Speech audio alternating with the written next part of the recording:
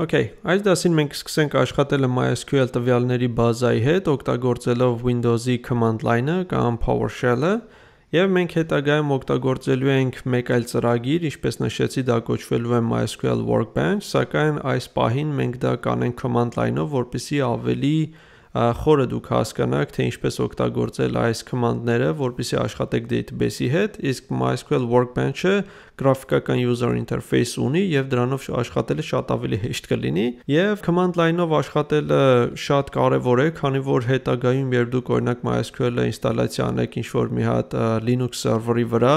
որպեսզի ձեր web կայքը աշխատի դրա վրա, ապա հիմնականում այդ սկզբնական գործողությունները դուք կատարելու եք command line-ի միջոցով, այսինքն այդտեղ command line-ի գիտելիքները շատ կարևոր են եւ անպայման մենք հիմա դրանք նախ այդ բազային կոմանդները կսովորենք, որպեսզի դուք կարողանաք աշխատել այս database-ի հետ։ Եվ հիմա էլի եկեք նախ բացենք մեր տերմինալը, այստեղ աչ կլիկ անենք եւ տանք սեղմենք open-in terminal։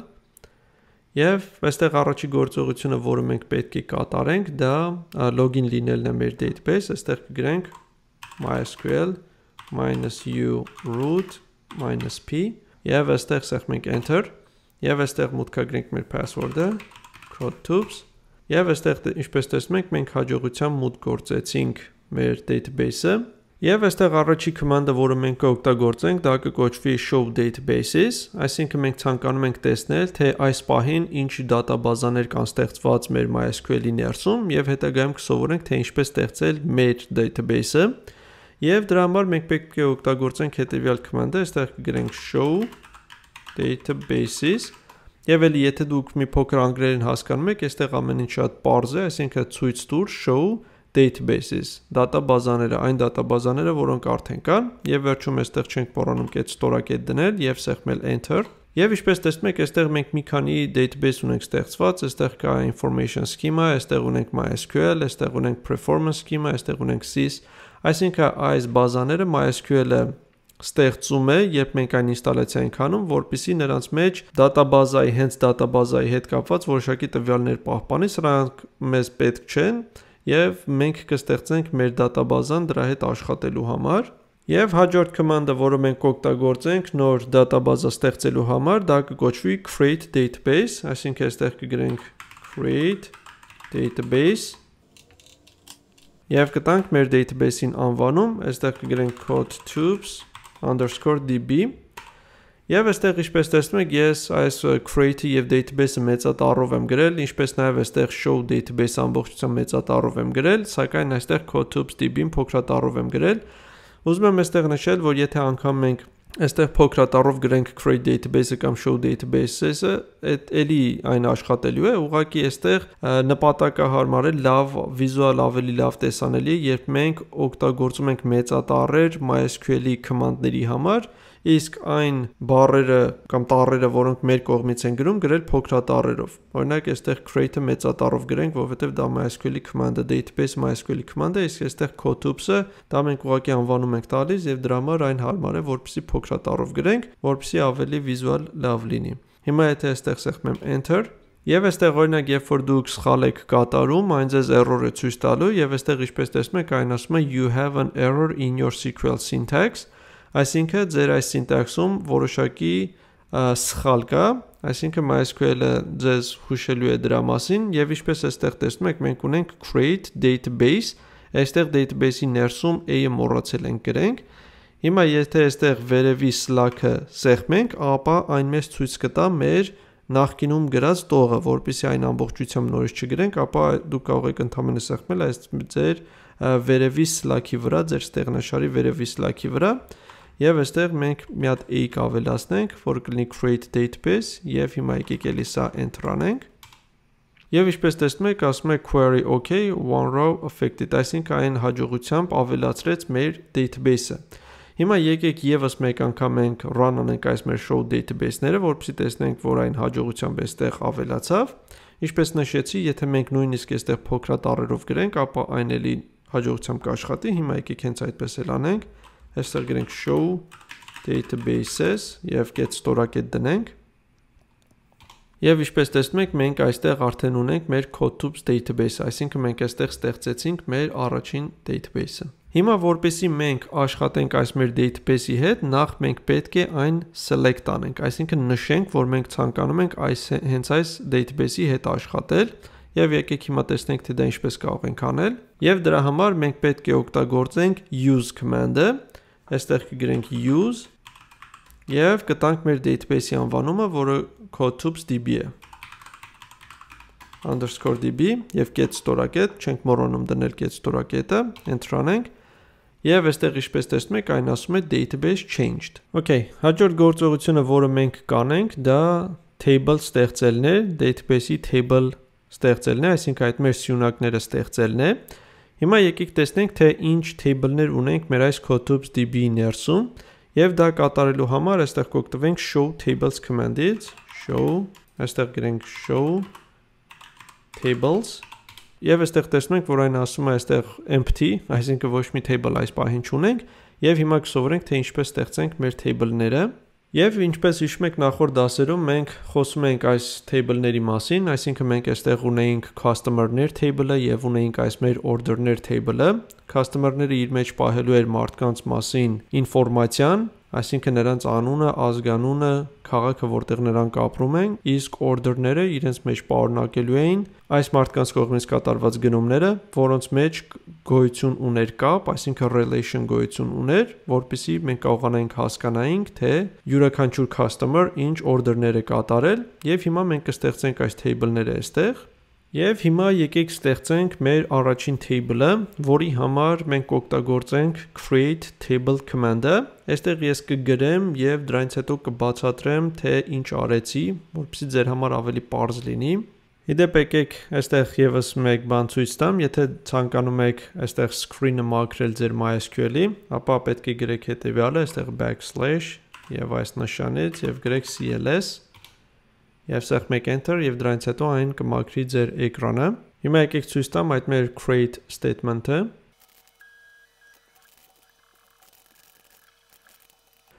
Եվ ինչպես տեսնում եք, այստեղ մենք գրեցինք մեր create statement-ը, այստեղ գրեցինք create table customers, բացեցինք փակագիծը, enter արեցինք եւ այստեղ գրեցինք id integer auto increment, այսինքն id field-ն է ունենալու, որը լինելու է integer, այսինքն այն թվերը լինելու, ամբողջ թվերը լինելու, auto increment դա նշանակում է, որ ամեն անգամ նոր ինֆորմացիա, եթե մենք ավելացնենք այս table-ի ներսում, id-ն մեկով ավելանալու է։ Օրինակ, եթե հիմա ես մի հատ customer ավելացնեմ John Smith անունով, ID-ն կդառնա 1։ Այնուհետև եթե երկրորդին ավելացնեմ, օրինակ Robert Fry, ապա ID-ն կլինի 2, այսինքն ամեն անգամ ես հատուկ ID չեմ տա այդ մեր data-ին, այդ մեր ինֆորմացիան երբ այն պահեմ մեր բազայում, այլ այն ավտոմատ կբարձրանա 1-ով։ Եվ այստեղ տվել եմ first name-ը, որը լինելու է varchar, այսինքն varchar, այսինքն դա լինելու է string տեքստ է լինելու, որը մաքսիմում պարունակելու է 255 տառ իր մեջ, նույնը ես դա արել եմ last name-ի համար եւ նույնը արել եմ city-ի համար։ Այսինքն այստեղ մենք տալիս ենք նրանց մաքսիմում տառերի քանակը։ Եվ այստեղ վերջում տվել եմ, որ մեր primary key-ն, այստեղ table-ները պետք է primary key ունենան, որը լինելու է մեր այս ID-ն։ Այսինքն այս ID-ն հանդիսանում է unique այս մեր table-ի համար եւ երբ որ մենք relation-ներ ստեղծենք, այսինքն փորձենք կապենք այս մեր customers-ը մեր orders table-ի հետ, մենք օգտագործելու ենք այս մեր ID-ն, որպեսզի այդ կապը ստեղծենք այդ երկուսի միջև։ Եվ հիմա սա կատարելուց հետո եկեք էլի տեսնենք, թե ինչ table-ներ ունենք։ Այստեղ կտանք show tables եւ get ստորակետ enter Եվ արդեն կտեսնենք, որ մենք ունենք մեր այս customers table-ը։ Հիմա եկեք տեսնենք, թե ինչպես մենք կարող ենք ինֆորմացիա ավելացնել մեր այս սյունակի այս մեր table-ի ներսում։ Այսինքն ինչպես հիշում ենք, մենք ցանկանում ենք մարդու first name-ը ավելացնել, անունը, ազգանունը, այստեղ քաղաքը որտեղն է բնակվում է, իսկ մեր ID-ն մենք կտեսնենք, որ մեկով կավելանա։ Եվ դրա համար մենք արդեն օգտագործել ենք insert command-ը, եւ էլի անգլերենից եթե հասկանում եք, insert դա նշանակում է մուտքագրել։ Հիմա եկեք տեսնենք, թե ինչպես օգտագործենք այդ command-ը։ Էլի ես այստեղ կգրեմ այդ command-ը եւ հետո կբացատրեմ, թե ինչ եմ արել։ Եվ այստեղ կգրեմ, որ ցանկանում եմ ավելացնել first name-ը, last name-ը եւ city-ն։ եւ դրանից հետո կգրեմ values, որպեսզի կարողանամ արդեն դրանց արժեքները ավելացնել։ Սեղմ ենք enter այստեղ։ Եվ այստեղ կավելացնենք օրինակ John Smith, New York։ Այստեղ տեքստերը չմոռանաք այս մեր չակերտների մեջ դնել, չգիտեմ հայերեն սրանց ոնց են ասում, այստեղ գրենք John, անունը, այնուհետև դնենք ստորագետ, էլի քանի որ սրանք string են, ապա պետք է սրանց ներսում գրեք, այստեղ կգրենք Smith, եւ այստեղ կգրենք New York։ Իդեպ կարող ենք նաև միանգամից մի քանի տվյալ ավելացնել, ընդամենը այստեղ ստորակետ դնելով եւ կարող ենք իջնել նոր տող եւ էլի մեկ այլ այսպեսի տողել այստեղ գրենք նոր տողից, սակայն պարզության համար ես այստեղ ուղղակի մի հատ կավելացնեմ եւ դա կատարելուց հետո այստեղ կգրեմ get ստորակետ կդնեմ եւ սեղմենք enter եւ ինչպես տեսնում եք այստեղ գրում է query OK եւ ասում է որ մեր այս ինֆորմացիան մենք հաջողությամբ save արեցինք մեր այս table-ի ներսում։ Եվ հիմա հաջորդ գործողությունը, որը մենք կկատարենք, մենք կփորձենք կարդալ եւ տեսնել այս մեր table-ի ներսում պահվող ամբողջ ինֆորմացիան, որը այս պահին իհարկե մեր John Smith-ն է։ Հիմա եկեք ուղղակի պարզության համար եւս մեկ insert statement կատարենք եւ նոր կարդանք, որպեսզի դա ավելի լավ երևա։ Այստեղ ինչպես հիշում եք, մենք կարող ենք վերևի slack-ի վրա սեղմել եւ այն կտանի մեր նախկինում գրված տողերը եւ մի հատ էլ եթե վերև գնանք, ապա այն կտանի մեր այս տողը եւ հիմա enter անենք, էլի եթե ես վերև գնամ երկու հատ, այս դեպքում ներքև արդեն, այստեղ ինչպես տեսնում եք տալիս է John Smith, ես հիմա ուղղակի սրան կփոփոխեմ, այստեղ գրենք օրինակ Adam Hopkins եւ այստեղ գրենք օրինակ Chicago եւ սեղմենք enter եւ այստեղ մենք եւս մեկ ռեկորդ ավելացրեցինք մեր այս table-ի ներսում եւ հիմա ինչպես նշեցի եկեք փորձենք կարդալ այս մեր table-ի ներսից դրա համար կօգտվենք մեր select command-ից այստեղ կգրենք select all from եւ այստեղ կգրենք customers այսինքն այստեղ տալիս ենք select այսինքն վերցրու all այս աստղանիշը նշանակում է all այսինքն վերցրու բոլոր ֆիլդները այսինքն ID-ն էլ վերցնու first name-ն էլ last name-ն էլ city-ն էլ եւ այլն այստեղ մենք աստղանիշի փոխենք կարող ենք վերցնել օրինակ միայն first name-ը եւ last name-ը եւ ստորակետով բաժանենք սակայն մենք ցանկանում ենք ամբողջությամբ բոլոր ինֆորմացիան վերցնենք այդ տողերում պահված եւ այստեղ տալիս ենք from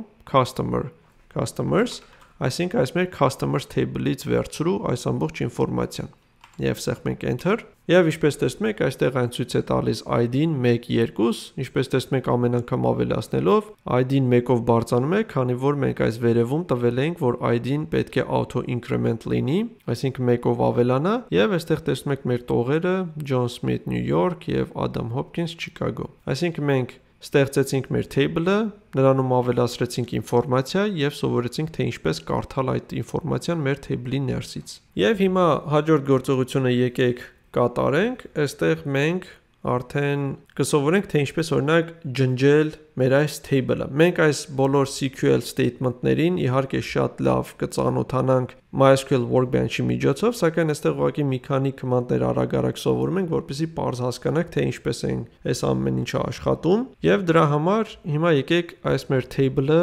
ջնջենք, այս մեր customers table-ը ջնջենք։ Օրինակ եթե այստեղ գրենք show tables Մենք տեսնում ենք այս table-ը, հիմա եկեք այն ջնջենք։ Եվ այստեղ մենք պետք է օգտագործենք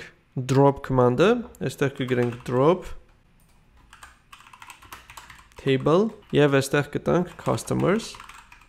drop նշանակում է ջնջել, այսինքն եթե այստեղ սեղմենք enter եւ ինչպես տեսնում եք այն ջնջեց մեր table-ը, customers table-ը, հիմա եթե այստեղ տանք show tables ապա կտեսնեք, որ այն արդեն ցույց է տալիս empty, այսինքն մեր այս սյունակը իր ամբողջ ինֆորմացիայով ջնջվեց drop command-ի միջոցով։ Եվ ինչպես գուշակում եք, նաև մենք այդ drop command-ի միջոցով կարող ենք ջնջել մեր ամբողջ database-ը։ Օրինակ, եթե այստեղ գրենք show databases, այստեղ էլի սխալ գրեցինք։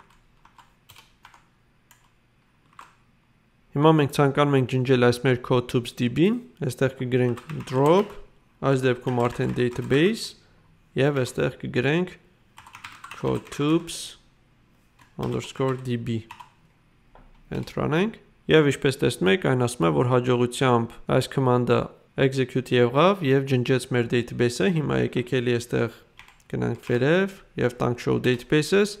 Ինչպես տեսնում եք, մեր database-ը այլևս գոյություն չունի։ Եվ սրանք այն հիմնական սկզբնական գործողություններն են, որոնք ես ցանկանում եմ ձեզ ցույց տալ այս command line-ի միջոցով, թե ինչպես կարող եք աշխատել database-ների հետ։ Եվ հաջորդ դասում մենք արդեն կբեռնենք եւ ինստալացիա կանենք MySQL workbench-ը եւ այս ամբողջը կկատարենք գրաֆիկական user interface-ի միջոցով, որը շատ ավելի հարմար է եւ վիզուալ ավելի լավ տեսանելի է։